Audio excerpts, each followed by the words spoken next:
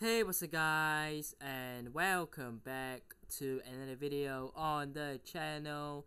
Another week of Premier League predictions. This week is for match day 8. But before we get into it, as always, we're gonna run through last week's prediction. If you guys want to go back and look at what I predicted before the games happened, go ahead. There is obviously nothing to hide. Literally, I did this last week as well. Firstly, before we go in, if you guys don't know how the predictions works, I get 0.5 points for every team that I get correct to win or lose. If I get the correct scoreline correct, I get 1 point. And secondly, even though I did not include it in the video, I did put it in the comment section of my predictions last week of the game between Luton Town and Burnley, which I don't think I put down here, but let me go over to that video of mine. I went with a 1-1 draw, so yeah, it's definitely there. But let's get into it. Starting off last week, Aston Villa against Brighton. I had an absolute shocker. I knew that it was going to be one of those games where either teams would have won it. I didn't want to go with a draw because that just didn't felt like a game that it was going to be a draw. I went with a 2-1 Brighton win. And Aston Villa, I mean, absolute credits goes to Ollie Watkins, but Aston Villa, man, absolutely smashed Brighton 6-1. Never in any world I think anyone would have predicted that. Manchester United at home against Crystal Palace. I went with a 2-0 United win, and Crystal Palace won 1-0. So it's been a terrible start for me so far. Newcastle United against Burnley. I predicted 4-0. I think it ended 2-0. So that's half a point. Wolves. Oh my god. I went with a Man City 4-1 win. I was like, it's so comfortable. It's going to be a Man City 4-1 win. It was Wolves 2, Man City 1. So, absolutely horrible. What a horrible week this week is, by the way. Bournemouth against Arsenal. I went 3-1 Arsenal. I think it was 4-0 Arsenal. So that's another half a point. West Ham against Sheffield United. I went 2-0 West Ham. It was 2-0 West Ham, so I get a point. So far, we are on 2 points, if I'm not mistaken. Yeah. Everton against Luton Town. I went 1-0 Everton. I think it was 2-1 Luton Town, if I'm not wrong. Absolutely shocking. Everton, man. You can't be losing at home against a team that are worse than you. You just can't. And you think about it, going to this game, Everton had the form. Everton beat Brentford away. To come into this game and to go on and lose to a team worse than them, absolutely shocking. Spurs, Liverpool, I went 1-1. It just felt like it was a draw written all of it. Of course, I think Liverpool got a bit unfortunate. 96 minutes, I could have gotten it right. And then it finished 2-1 to Spurs. Nottingham Forest against Brentford. I got this one correct again. I went 1-1. And it was 1-0. So that's actually a point, sorry. So we're up to 3 points now. Lastly, Fulham against Chelsea. This was a game Chelsea had to win. I went 1-0 Chelsea. It was 2-0 Chelsea. So that's 3.5 points for this week. Of course, not as good as previous weeks. For the last 2 weeks, for Matchday 5 and 6, I got 5 points. So we've kind of came down again. But it's alright. It's alright. It's okay. This week, let's hope that we can get back to better form, shall we? Starting off with Luton Town at Kenilworth Road against Spurs. Spurs coming to this game as one of 2 teams, along with Arsenal, that are still unbeaten in the Premier League. I'm going to go Spurs to win this, of course. I'm going to go Luton Town to score, but I'm going to go Spurs to score 3. So I'm going to go Luton Town 1, Spurs 3. It should be a comfortable Spurs win, but who knows? Of course, this is a Saturday lunch, 12:30 p.m. a.m. Wait, no, not a.m. That's midnight p.m. kickoff. Fulham against Sheffield United. Now Fulham at home against Chelsea last week lost 2-0, conceded 2 goals within 2 minutes. Sheffield United on the other hand lost to West Ham 2-0 away from home. So they're travelling away again, Fulham at home again. I'm going to go with a 1-0 Fulham win.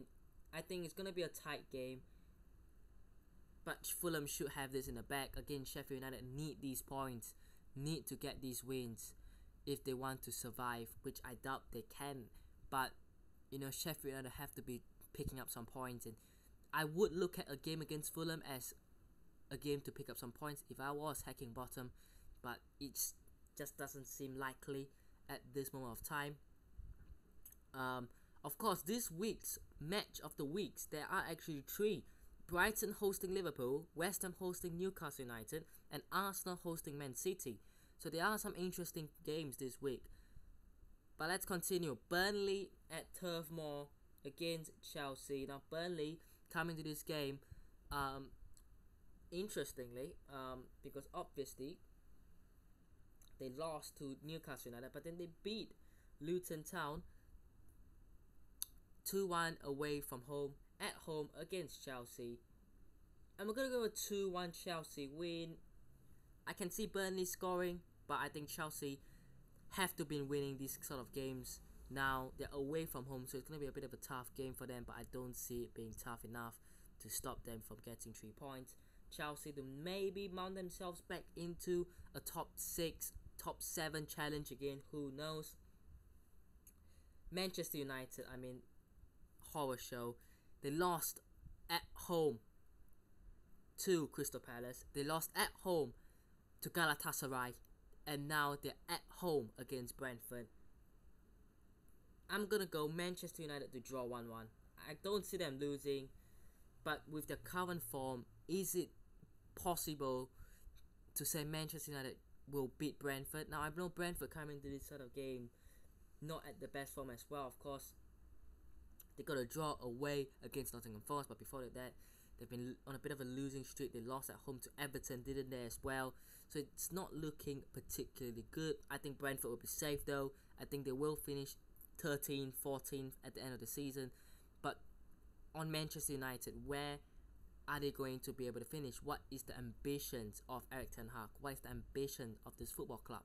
Because right now, it seems like they're not really going to be able to make top 4. So are they going to be able to settle for 5th or 6th? Or will they want to settle for 5th or 6th? Because last season, 3rd place in the top 4 and a Carabao Cup trophy as well. So they have to try to work themselves into at least a top 4 finish. But can they do it? Based on current form, I see it hard for them. So I've gone in for 1-1 draw. Everton against Bournemouth. Is this going to be a fight for teams getting relegated? I don't know, but I'm going to go with a Bournemouth 1-0 win. I don't know why, I just see it. Everton, absolutely shocking. But, they played well against Brentford. They scored 3 goals. And then we thought that they would actually beat Luton Town. And then they lose at home to Luton Town. So home form at Goodison Park clearly isn't that good at the moment. So I'm going to go with a Bournemouth 1-0 win. A bit of a shocker. Crystal Palace, Nottingham Forest. It's a boring game, isn't it? I'm going to go 2-2. Who knows what could happen. But of course, Crystal Palace come into this game with good form after beating Manchester United away, while Nottingham Forest managed to take a draw against Brentford at home. I'm going to go 2-2. Bit of a boring prediction, not gonna lie. But if I was to choose, I probably would choose Crystal Palace home form, just beaten Manchester United as well. But Nottingham Forest do have players like Anthony Elanga, Morgan Gibbs White, Awane as well, Callum Hudson-Odoi, Sangare. They've got some good players. That's why I'm gonna go with a draw. First game of the week that is absolutely incredible. It's a Sunday, 2 p.m. kickoff. It's gonna be Brighton hosting Liverpool. Now Brighton coming to this game after an absolute treasure from Aston Villa away from home, but it was at Villa Park. Brighton at home tend to be better. I'm gonna go Brighton 1, Liverpool 2. I think it's gonna be a tight game, but I think Liverpool will find themselves away. I felt like they were hard done by. Of course, I felt like they were robbed in the game against Spurs. Of course, you can't really say that it was Spurs who robbed Liverpool, because realistically, I don't think Spurs did anything wrong on their part. I think it was more on the officiating and the referee that, you know, obviously made a major error. But I'm gonna go Liverpool to redeem themselves with a win. West Ham against Newcastle United. Two teams coming into this game on very good form. Now West Ham obviously playing very well recently, managed to beat Sheffield United at home. Newcastle United, however, were also able to beat Burnley at home. So it looks like it's gonna be a pretty even game. I think it's gonna be a tight game. I'm gonna go West Ham 1, Newcastle United 1. I don't think anything will separate this. Of course, I'm pretty sure last season Newcastle United absolutely trashed West Ham, but yeah. Next up, Wolves against Aston Villa. I mean, Wolves absolutely shocked everyone with that surprise win over Manchester City. And Aston Villa as well surprised everybody, absolutely hammering Brighton. So we're coming to this weekend with absolutely unpredictable results. I still think Wolves will go down. I still think Wolves will get relegated. I'm gonna go Wolves 1, Aston Villa 4. Come on, Aston Villa. Of course, away wise against Liverpool, you know, they weren't great, and going away, Aston Villa aren't great, but I do think that going away to Wolves is not really as big as going away to Liverpool. So I'm gonna go with a 4-1 Villa win. And the match of the week, of course, it's Arsenal, who should be title challengers, against Manchester City, who should be Premier League winners. But yeah, Man City obviously lost last week to Wolves, while Arsenal beat Bournemouth away. So it's going to be a fascinating game. It is at the Emirates as well, so it's benefit to Arsenal, it's advantage Arsenal. Is it going to be advantageous? I'm going to go Arsenal to lose this game by 1 goal. Arsenal 2, Man City 3. I do think that Man City have just a bit too much quality in their team to just get this job done. I think it will be tight. I think it kind of depends on how serious Saka is out for, But with a with a fully fit team, that's what I meant. Arsenal can definitely challenge Man City. Now, Man City, I'm not sure if Rodri is still suspended. Of course, they've had a couple of injuries to the players as well. Have to rely on Erling Haaland, really, as their only main source. Of course, they've got Phil Foden, they've got Jack Grealish. But overall, I do think that Man City will get this over the line. But I think it will be tighter than a lot of people expected, because last season, the 2 games they played, it was 3-1 to Man City and it was 4-1 to Man City. I don't think it will be like a 4-1, 5-1 win. I think it will be a win to Man City, but I do think it will be tighter than last season. But let me know what your thoughts are down below. Let me know your predictions. But I hope you guys have enjoyed today's video. Hit the like button if you did, subscribe to the channel if it's on already, and I'll see you guys in the next one. Peace.